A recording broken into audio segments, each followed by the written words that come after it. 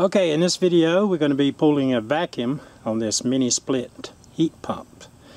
Now let me go over the setup a little bit. If you look down in here, you can see I got a vacuum pump.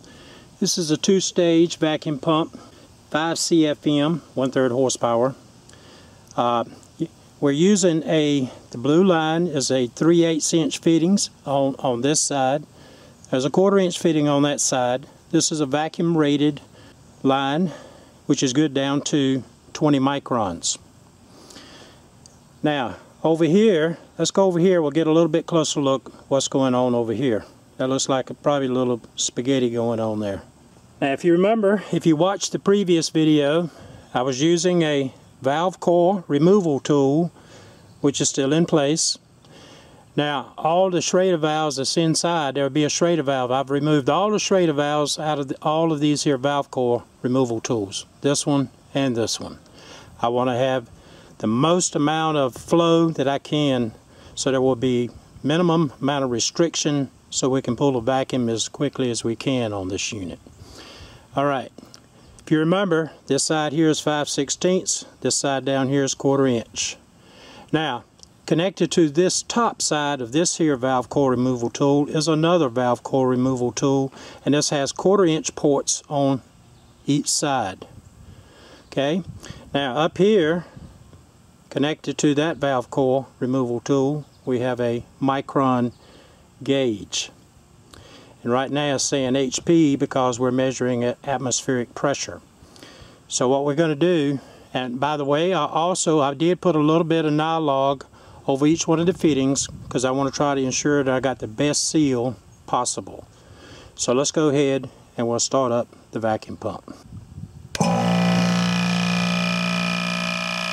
Now, since this is a two-stage vacuum pump, it has a gas ballast valve. Let it run a few seconds. Then I'm going to close off this valve. It's a brass plug.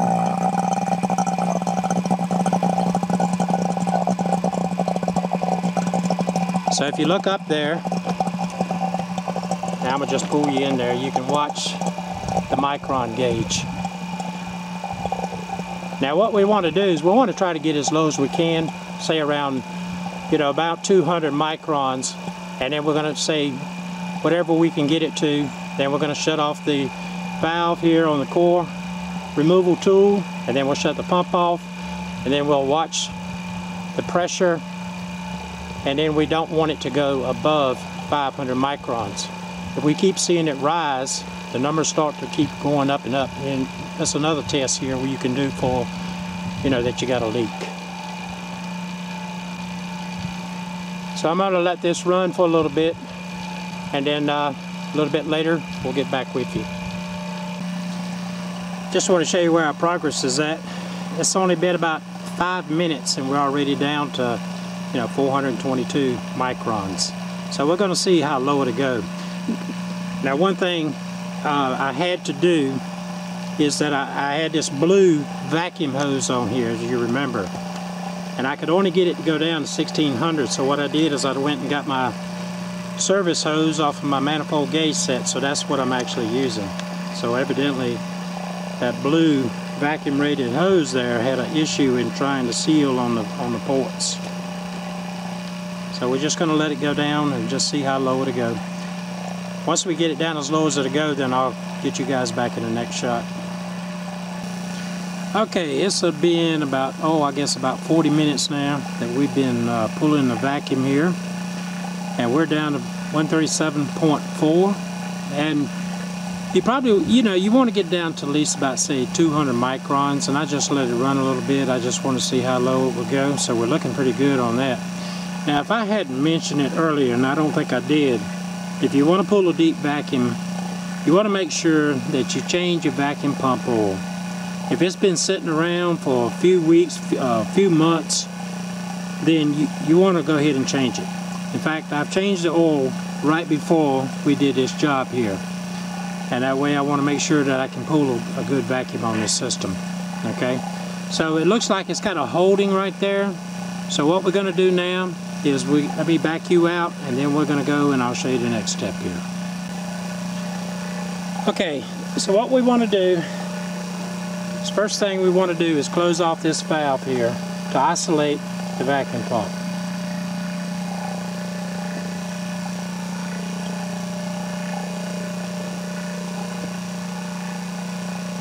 And now we're going to turn off the vacuum pump.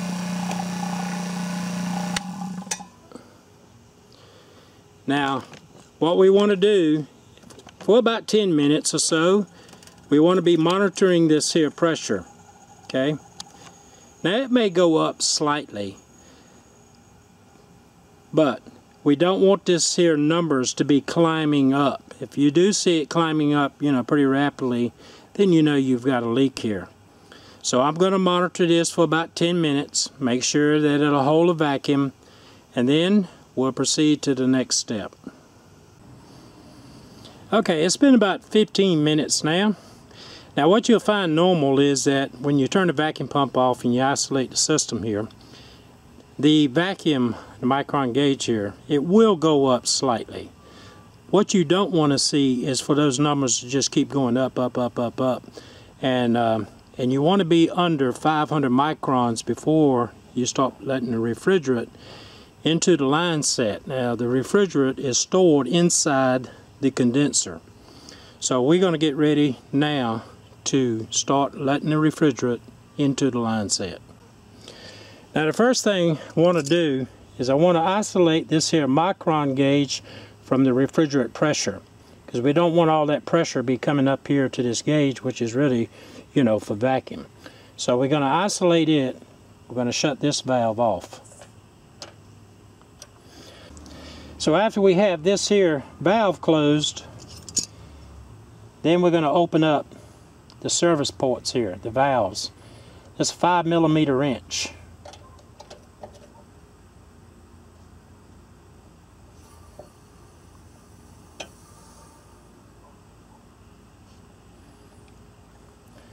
I'll come back to that one a little bit later. Open it fully open. And now let me get this one.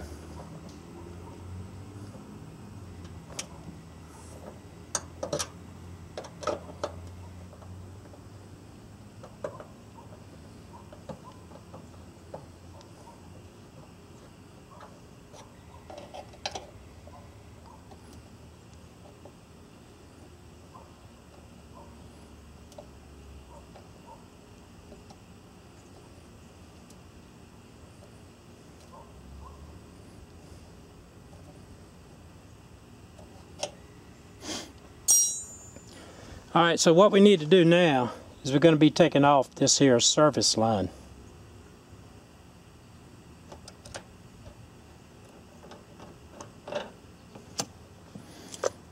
And now, let me get the valve core, and let's put that valve core back inside.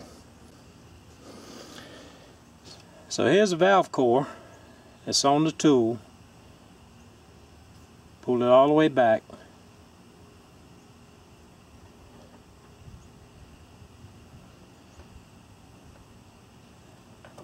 Screw this down.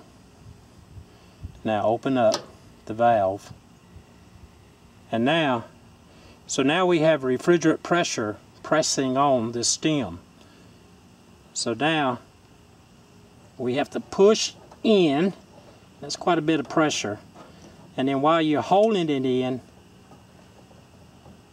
we want to try to get this thing screwed back up in there.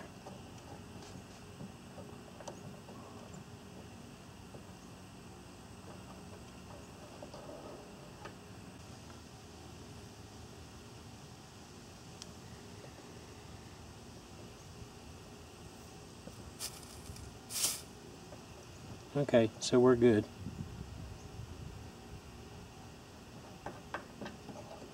And so you can see that the valve core is back up inside, screwed into the unit.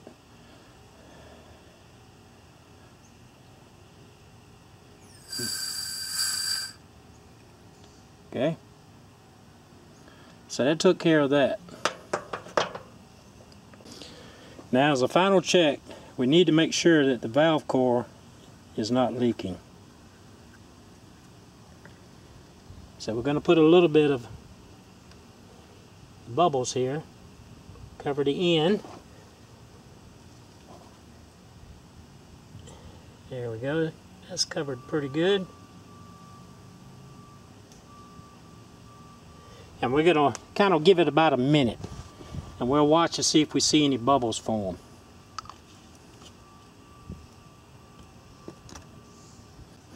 Okay, it's been about a couple of minutes. Everything looks fine. I don't see any bubbles. So now we're going to just go ahead and remove the valve core tools. There's one.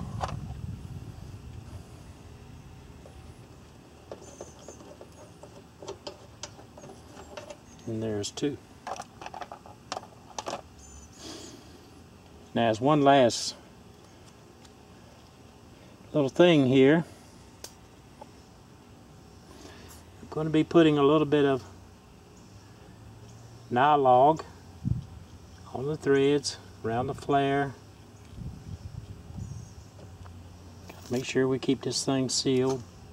Helps ensure a good seal.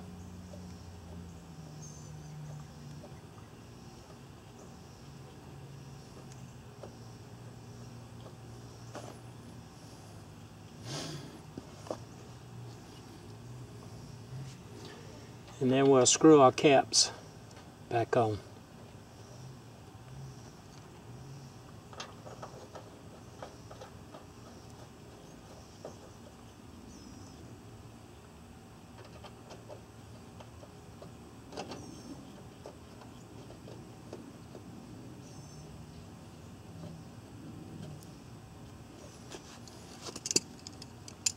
Give it a little snug.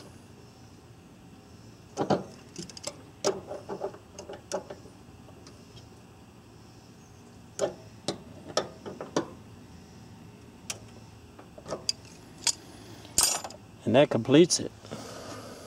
Okay, one final look at the insulation. Covers are all on now. Just coming down the wall. Let's take a look at our condensate. Oh yeah. Yes, you're doing good. Come on, baby. Yep, so it's really coming out of there now. I don't know how well it's showing up on the camera, but that is looking good. Okay, continuing on down.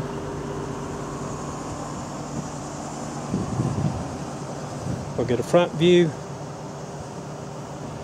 Now we'll come around on the side. Oh yeah, there's our disconnect. I pointed that out earlier in the video.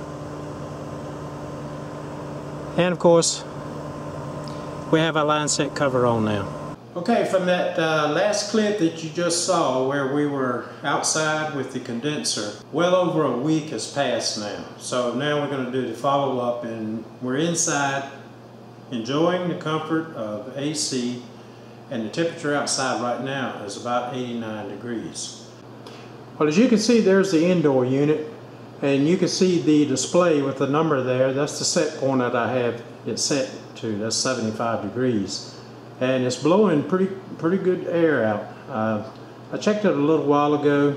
The air right now is blowing out is 53 degrees. Of course, that's going to be based on your temperature of the outside, the humidity, your inside temperature, and also the humidity that's on the inside.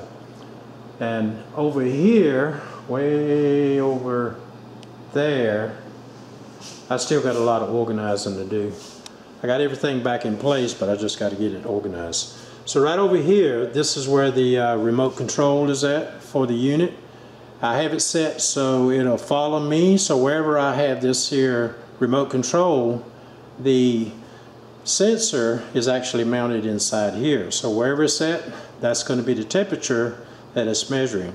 Right now it's 76 degrees in here. So this doing pretty good. Oh, and one last final thing here.